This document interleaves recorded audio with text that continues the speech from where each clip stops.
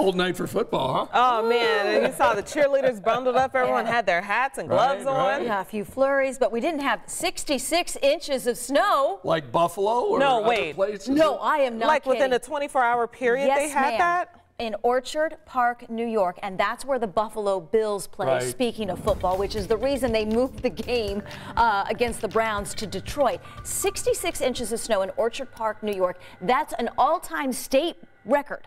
That's stunning. And it's more than good. we've had in the last 3 winters totaled up. All in one day. So what is that? That's 5 feet and some That's change. 5.5 feet of snow.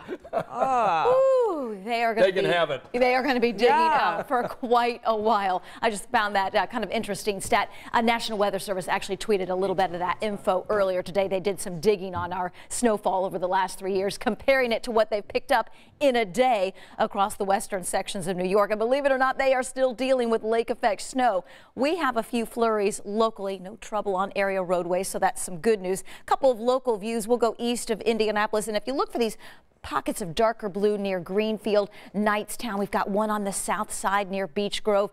These are just a few flurries, a stray snow shower or two, and we have more off to the west. This is Interstate 70, and then just north and south of 70 from Greencastle to Cloverdale along 231. These should start to dissipate over the next couple of hours as skies start to clear, but we are reporting flurries and 25. It's still breezy with a west-southwest wind at 13, brings wind chills down into the teens, high single digits. We are all in the single digits as the wind chills continue to drop. Feels like temperatures 5, 6, 7 degrees first thing tomorrow morning. We do have some sunshine early Saturday, then increasing clouds, highs in the low 30s. Lots of sunshine in the Sunday forecast. We again start the day in the teens. We'll end the day in the low 30s. Future Track 13 pretty quiet over the weekend and into early next week. That's Monday afternoon. We'll stop it again on Tuesday afternoon and again Wednesday afternoon. That very busy travel day ahead of the holiday. We are still dry, but a rain chance does arrive